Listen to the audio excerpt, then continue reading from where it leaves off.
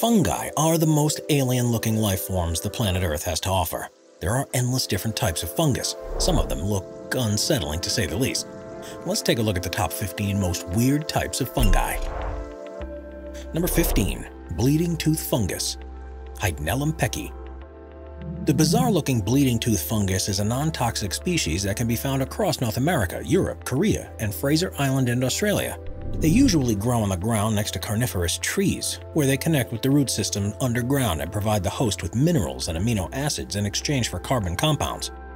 While their fruits on the surface are usually pale pink in color, they can release a deep crimson red-colored sap when they're moist that looks just like blood, and is one of the most surprising things you'll ever see in the undergrowth.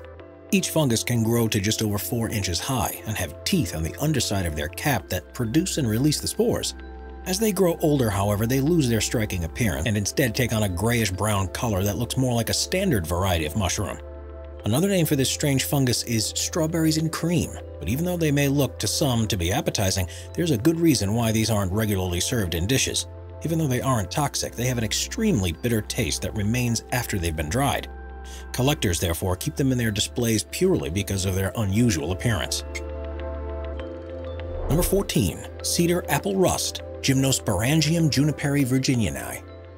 For all the farmers in the U.S. who grow orchards full of apples that are also near to eastern red cedar trees, there's one sight they dread seeing: the emergence of cedar apple rust. It's a disease on trees that can result in the loss of all the fruit, and it's caused by a particularly unusual fungus called Gymnosporangium. When it grows on the cedar trees, the fungus develops reddish-brown galls that are up to an inch across, and during spring they grow long gelatinous horns that release the spores a few weeks later. Not only does the fungus look strange, it also has an extremely complex life cycle. It can't survive just on cedar trees and requires the presence of apple trees too. The wind carries the spores to apple trees within a 2-mile radius when they are in blossom, and the spores attach themselves to the leaves, begin to germinate, and can infect the tree within a matter of hours. Yellow lesions begin to develop within a few weeks, and once this happens, there's very little that can be done to save the tree's harvest. Later in the year, spores develop on the leaves, and these are blown to the nearby cedars where the fungus develops the galls once more, and the process starts again. Pesticides are not very effective against the disease, and the only permanent solution for apple growers is the complete removal of all cedar trees within a couple of miles of their orchards. Number 13. Devil's fingers. Clathrus archeri. As soon as you see devil's fingers, especially if you watch videos of them as they grow, it becomes immediately clear why they have such an ominous name. Also known as octopus fingers, this is actually a fungus called Clathrus archeri, which is found in regions across the globe. It begins life with a small white egg that's no more than about 1.5 inches across, and when this ruptures, the fruit body begins to emerge. This is usually made up of 4 to 6 red arms that are covered in a foul-smelling substance, and they begin by reaching out vertically until they've grown to around 4 inches long, at which point they spread open. The finished fruit is about 8 inches across, and at the center is the gleba, which contains the spores. Once it's matured, the smell it releases is just like that of rotting meat, and this attracts a wide range of different insects that are then used to transport the spores elsewhere so the life cycle can begin once more. Even though the devil's fingers aren't toxic to humans, the disgusting odor is normally more than enough to prevent anyone from getting too close. It certainly isn't an appealing thing to even consider eating. Number 12. Orange pore fungus. Favolaceae calocera. Orange pore fungus was first discovered in Madagascar, but since then it's also been seen across the world in countries like New Zealand, Italy, Australia, Hawaii, China, Thailand, and Kenya. It's not certain, therefore, where it originated, but this could prove to be one of the most invasive species on Earth, with only a single spore being enough for it to take hold and thrive in a new environment. The cap grows to, at most, just over 1 inch across, and is completely smooth when it's young, with a kidney-like shape. As it ages, the fungus develops a series of pores that are fractions of 1 inch across, and it's from these that the spores are released.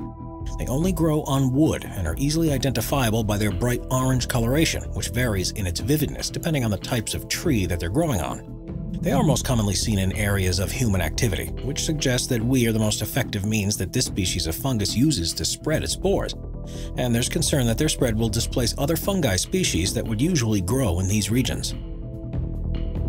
Number 11. Dung cannon. Pilobolus crystallinus. Fungi can grow pretty much anywhere, but there's one that's possibly got the rawest deal of them all, the Pilobolus crystallinus. Also known as the dung cannon, this species only grows when it's surrounded by animal feces. This has led it to developing a rather surprising attribute. It's able to fire its spores with the fastest acceleration in the natural world. Growing to just 1.6 inches tall, dung cannon fungi often live in large colonies on mounds of dung, but initially grow beneath the surface because oxygen inhibits their growth. Eventually, they'll emerge above the top layer though, and the structure they form is designed to propel their spores as far as possible. The most important part is the sporangium, which is the black dot at the tip of the fluid-filled vesicle that's surrounded by crystals to hold it in place until the opportune moment. When ready, the vesicle bursts and the sporangium is released with an acceleration of 20,000 g, meaning that it reaches 45 miles per hour in a millisecond. It happens so fast that it's impossible to see with the human eye, and it's difficult to record, even in slow motion.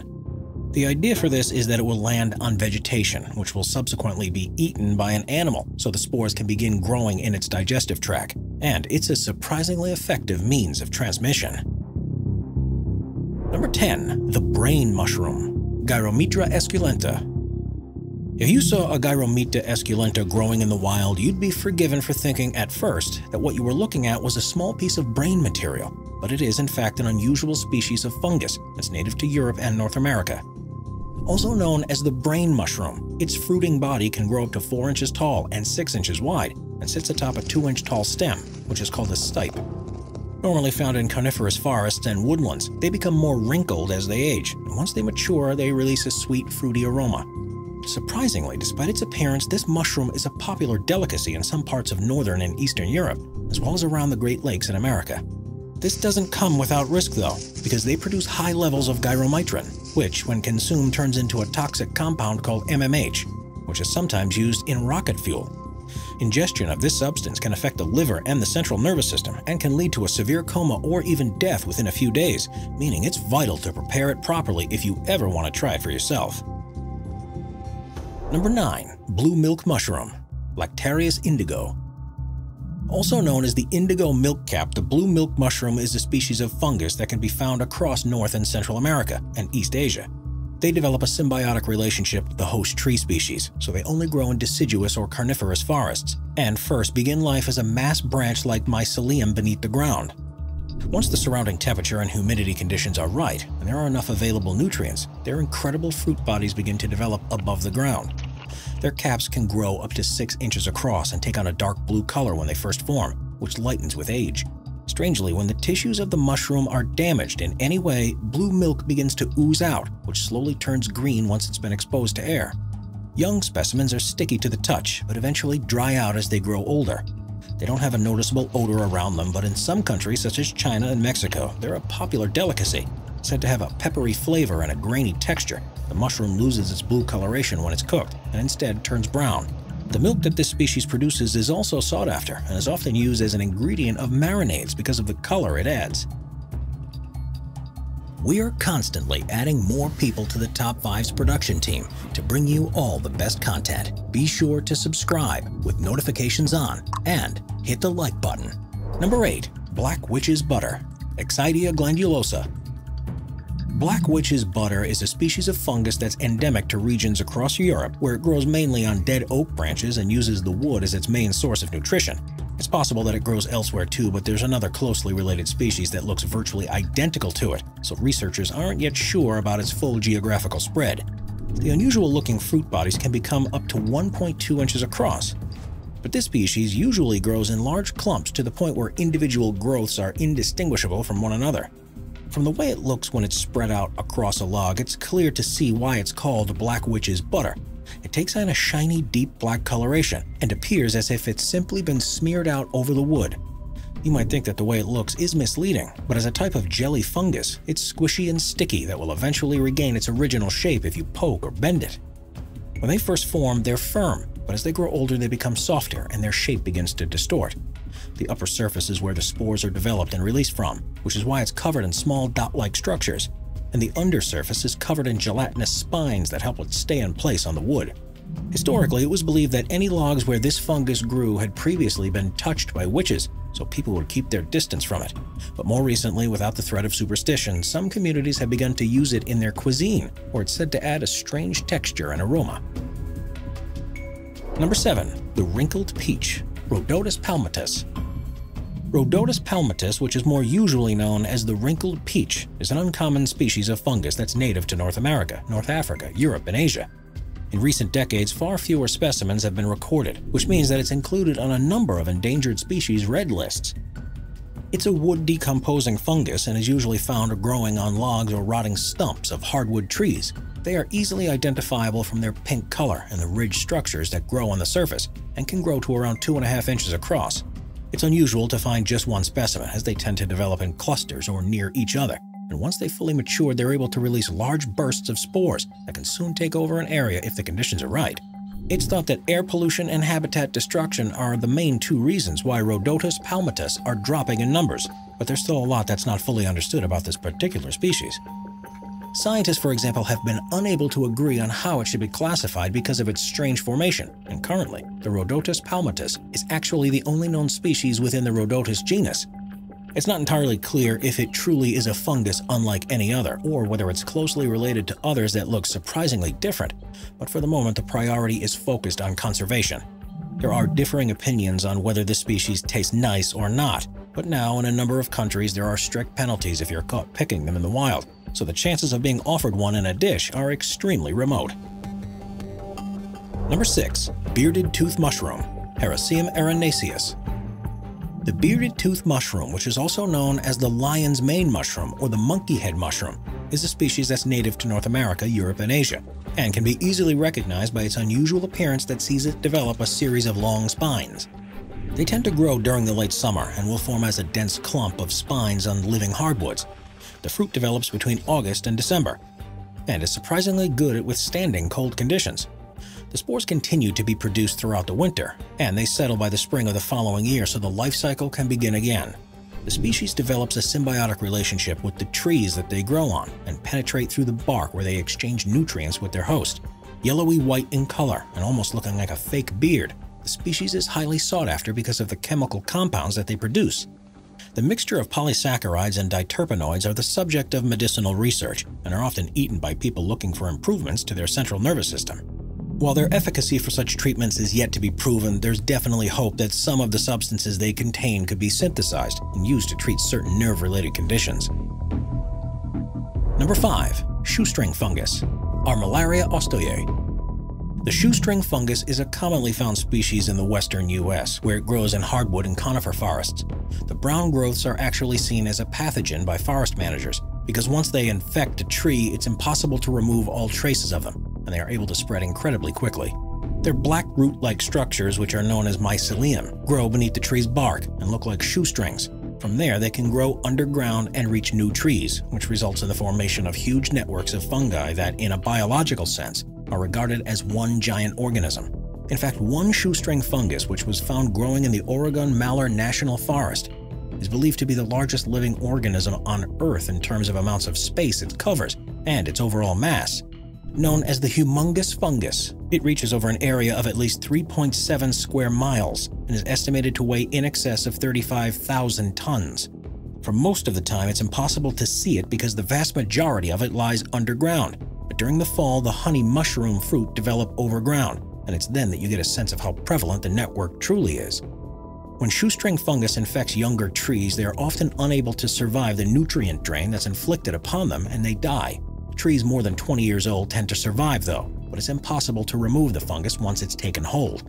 Even if the tree is cut down and covered in herbicides, the traces of the fungus can still be found, so the only option is to surround infected regions with new trees that are resistant to it, such as the western red cedar, in an attempt to hinder its spread.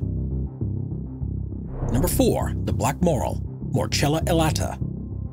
This strange-looking fungus is called a black morel, and it's one of the most popular edible varieties on Earth.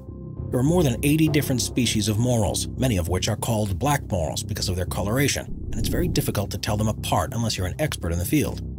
They can grow in a variety of different shapes and sizes, but their fruit body will usually grow to become several inches tall and will be covered in web-like ridges that are much darker than their inner fruit. They can be found in the wild and forest regions around the world where they grow on the root systems of trees. And because they're so highly valued for culinary reasons, the harvesting them in regions across India, Pakistan, China, and the US is a multi-million-dollar industry. They are notoriously difficult to cultivate, so the only way to gather them is by trekking through the forest to search for them. and as a result they command a huge price by the time they make it to the dinner plate. Despite their popularity, caution must be taken with them because of the toxins that they produce. It's thought that most of these are denatured when they're cooked, but there's some evidence to suggest that even once they've been properly prepared, they can interact with alcohol to increase its effects or can cause an upset stomach. Morels must not be eaten raw because this can lead to serious gastrointestinal problems. Number 3. Reishi mushrooms, Ganoderma lucidum. Native to regions across Europe and China, reishi mushrooms almost look like they are sea creatures, but they are instead a relatively rare form of fungi. They grow at the base of deciduous trees, particularly maples, but are surprisingly hard to come by, only being found on or around one of every 10,000 potential trees that could grow on. The cap of the fruit is flat and kidney-shaped, is cream and red in color, and instead of having gills on its underside to release spores through, it instead has white or brown pores that do the same job. Reishi mushrooms have been part of Chinese medicine for more than 2,000 years, where they're called the mushroom of immortality. They contain a number of compounds such as triterpenoids, polysaccharides, and peptidoglycans, and these are linked with medicinal benefits that help strengthen the immune system and combat fatigue and depression, but their true advantages are yet to be scientifically proven. Still, this lack of evidence doesn't prevent countless people from drinking them with hot water or using a powdered version in food, which means reishi mushrooms are often cultivated in dedicated forests on hardwood logs and wood chips. Number 2.